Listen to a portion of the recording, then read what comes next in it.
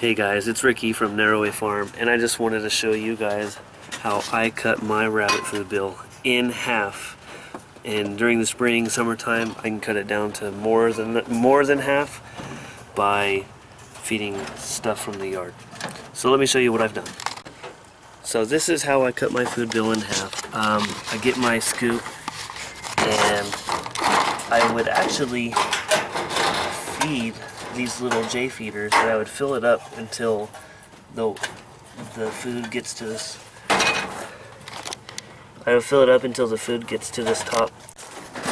So after doing some measurements, I got me a measuring cup, and this is what I would do. I'd fill up the J feeder, and the amount that I was feeding was 2 cups.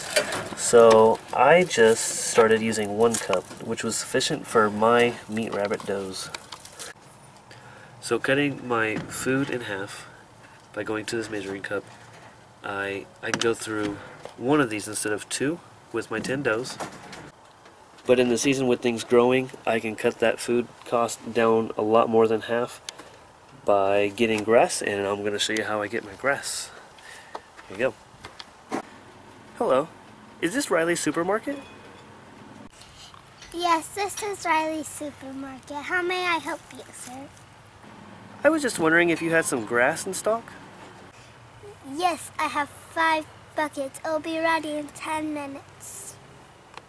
Alright, I'll see you in 10 minutes. Bye. Alright, see you then. So I literally saved twice as much money by switching to this measuring cup. With my nursing does, my pregnant does, I up it a little bit more.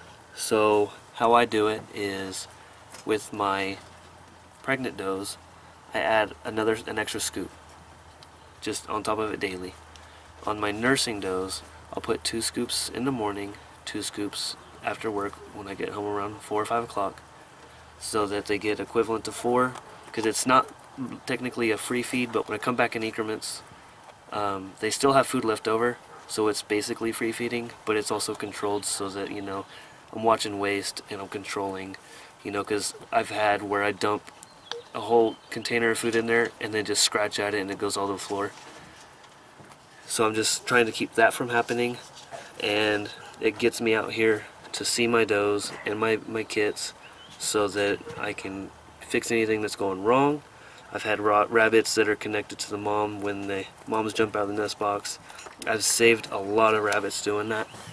I've had moms that just had them on the wire, a surprise birth, and have them on the wire, just checking on the other babies. I just look at the others, and I've saved rabbits from freezing that way.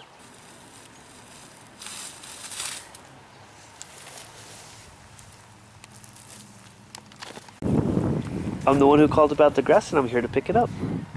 Okay, here the 5 buckets. It'll be $10.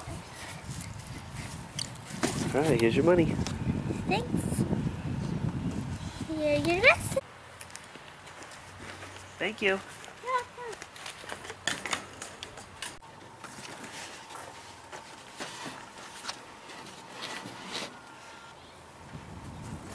I found it very important for me to save money, to support the hobby, because it costs a lot of money to feed these rabbits. I went from spending $140 for a month and a half to now 3 months with supplementing with this grass that is good for them. You can go a little bit longer and they just get a little bit more nutrition.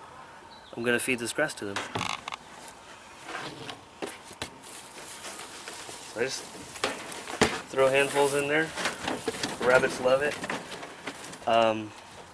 If I put this in there with their food, they actually go towards the greens before they do the pellets.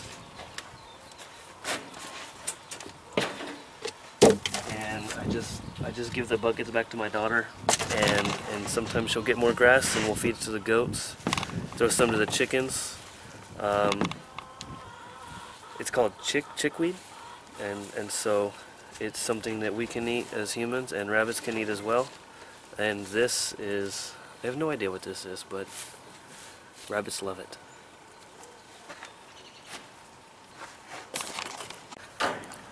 Alright, if this video helped you out, if you enjoyed it, go ahead and hit that like button, hit that subscribe button, and the thing I want you to do most is drop down in the comments what you think and what you want to see next. Until then, we'll see you next time.